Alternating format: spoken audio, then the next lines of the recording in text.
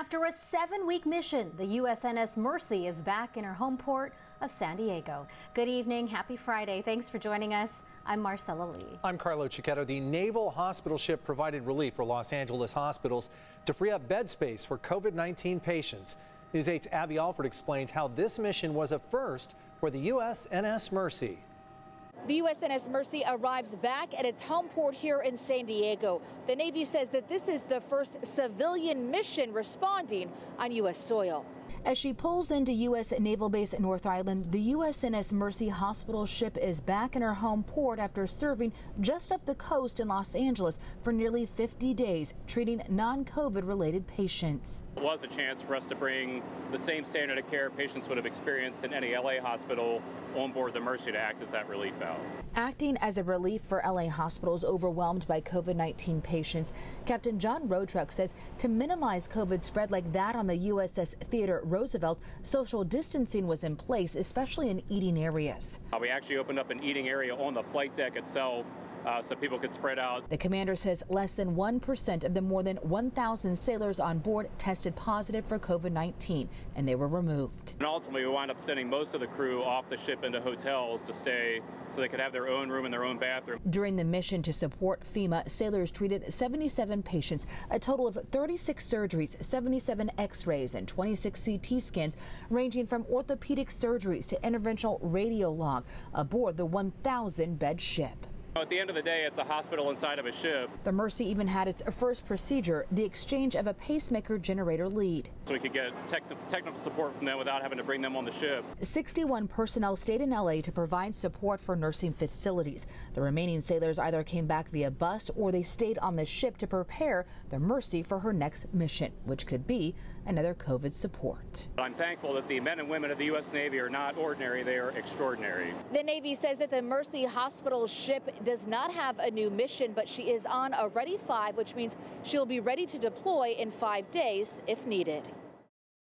Thank you, Abby. After hours of debate, the House of Representatives passed a massive coronavirus spending bill today. The HEROES Act passed by 9 votes this evening. The $3 trillion bill is aimed at helping with the economic fallout of the ongoing pandemic. The bill will now go to the Senate, where Republicans and the White House have said that it is, quote, dead on arrival. Members of Operation Warp Speed, that's the Trump administration's accelerated push for a coronavirus vaccine, are confident in early progress. We will be able to deliver a few 100 million doses of vaccine by the end of 2020. That's Moncef Slaoui, a former pharmaceutical executive picked by the president to co-lead the initiative. President Trump also announced there are at least 14 promising vaccine candidates so far. A coronavirus testing milestone for the county today. Officials reported 4,055. That is the most in a single day yet. 132 of those tests came back positive. That's about a 3% positive rate, part of an encouraging downward trend.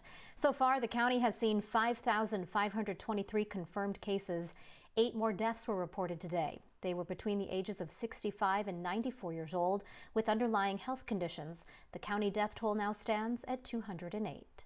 Despite the highest number of tests yet, it's still short of the county's daily goal of 5,200. County officials are ramping up testing capabilities to meet that goal, especially in underserved communities. Free testing will be offered at the Euclid Health Center for about 70 people every Saturday from here on out. Appointments are needed and can be made by calling 211. A new state-run walk-in testing facility is set to open on Tuesday at the Tubman Chavez Community Center. It will offer about 130 tests by appointment each day.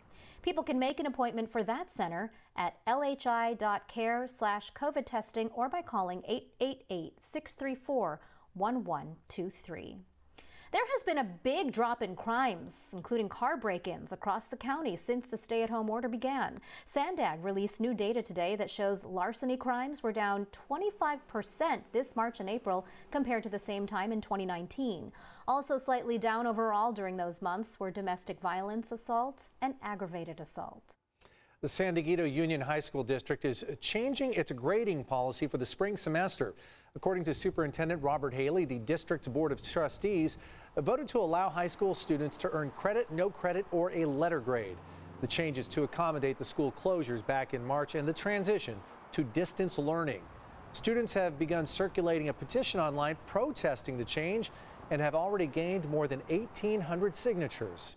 Another San Diego casino says it will reopen next week ahead of the governor's timetable for his phased reopening plan. Jamul Casino will reopen Thursday with physical distancing requirements and enhanced sanitation procedures in place. Casino officials say they expect it will take some time for people to be completely comfortable coming back. Hundreds of San Diegans are shifting gears from the mandatory stay-at-home orders and heading out to the movies tonight. The popular Santee Drive-In Theater is finally back open after being shut down for the past 2 months because of the pandemic. News 8's Richard Allen has more on that, as well as the new rules you have to follow if you want to enjoy the show. Well, that's right. Some families got here hours ahead of time. Of course, this is one of the first opportunities they've had to leave their homes and see a movie since the stay-at-home orders went into effect. And while there are some restrictions in place, that is not keeping these families from taking full advantage this Friday night. It's big. While drive-in movie theaters may be considered a relic from the past, in the age of coronavirus, they are clearly making a big comeback. It's amazing. It feels great. The kids need it. We need it. They need it as much as we need it. Right, theater one. Providing a chance to get out of the house and get some much-needed entertainment, while still remaining with your household and safely socially distanced from others. Get out and get fresh air and get out of the house, huh? Yeah. Yeah, we're excited.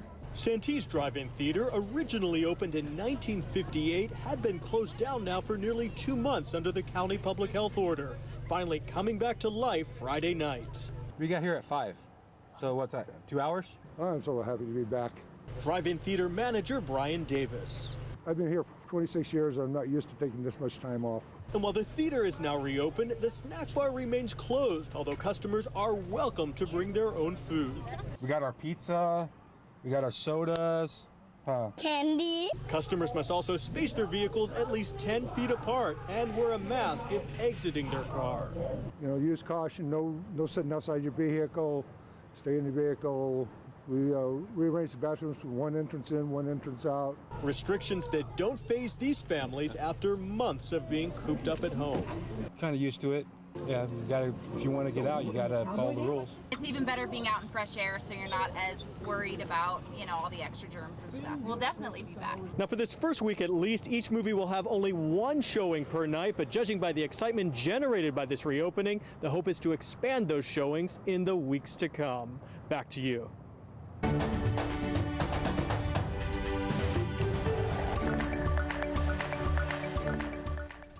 Today, San Diego's frontline workers were honored with an impressive aerial salute. 6 F-16 Fighting Falcons conducted a flyover across the county. It was a salute to healthcare workers, first responders, military, and other essential personnel serving on the front lines in our fight against the COVID-19 pandemic. News 8 chief photojournalist Kenny McGregor brings us all the highlights.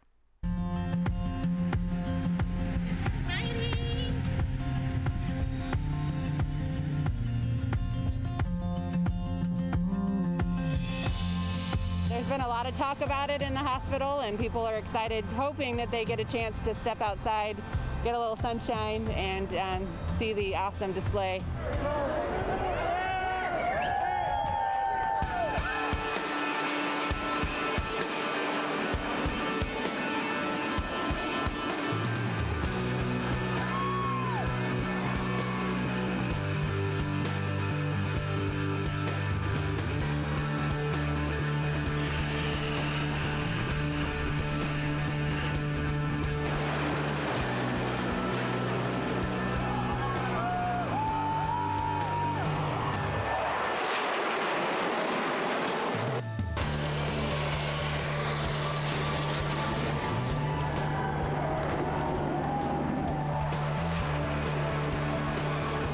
You hear them first coming. Almost a swell of pride kind of comes over, and then just watching them just kind of get lost in the moment. It was a very special feeling. I guess it's kind of what I keep going back to.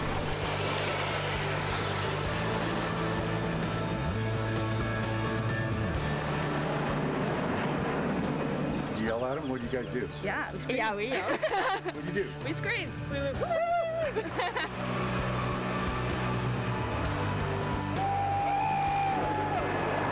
Hopefully the pilot kids were able to see us wave so that they know how much this means to us and how much we appreciate them doing this today.